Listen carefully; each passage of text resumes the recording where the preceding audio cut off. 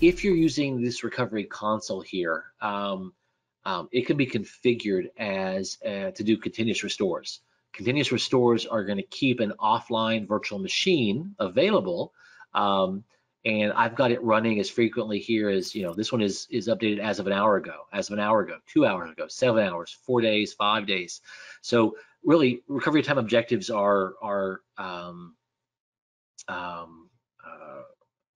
going to be different based on different customers, and you're going to align the recovery time objective with the recovery point objective. So here, I've got a machine that I can boot, and I can boot this machine in typically 15 minutes or less from the time the customer calls me saying he's got a problem, a down system, a ransom, whatever it may be. I can boot up this virtual machine in my infrastructure or in the colo or wherever this hypervisor happens to be running, possibly on premise, update DNS, and let the user connect to it. And that's going to be one of your shortest recovery time objectives, because you've got a machine standing by there. And I've got various RPOs, recovery point objectives here. I've got potential for an hour of data loss, or 2 or 7, or 4 days or 5 days. And it really is a question of what do you need for that particular customer? What can they afford?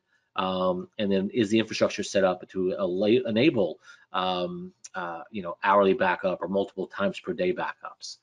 Now, with any of these, I've got backups that are happening, more frequently than, say, 5 days ago.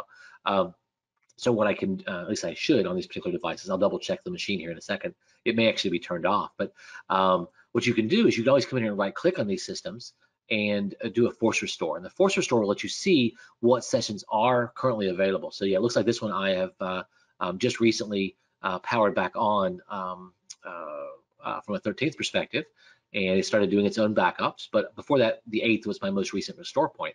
If the system had been ransomed and even the session from 5 days ago was infected, then I can come back here and grab a session from, say, the 7th and hit OK, and that's going to revert that particular standby virtual machine to the prior point in time. These are being updated continuously behind the scenes. However, this one here is unchecked.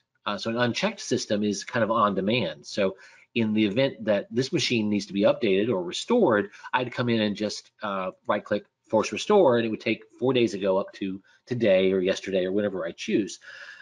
In those kind of scenarios, your recovery time objective is going to be a bit longer because it has to do a delta restore to get everything rolled forward. But you could have a machine that's staying a day or 3 or a week behind that's just relying on the cloud copy when you need it.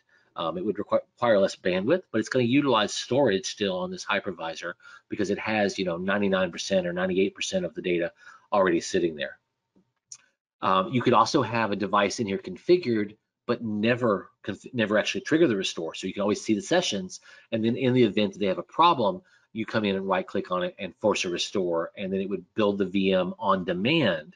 But that's going to take you from a 15-minute or an hour type of SLA down to or up to a 4-hour, 12-hour, 24-hour SLA, depending on the kind of bandwidth and the available or the amount of selected data.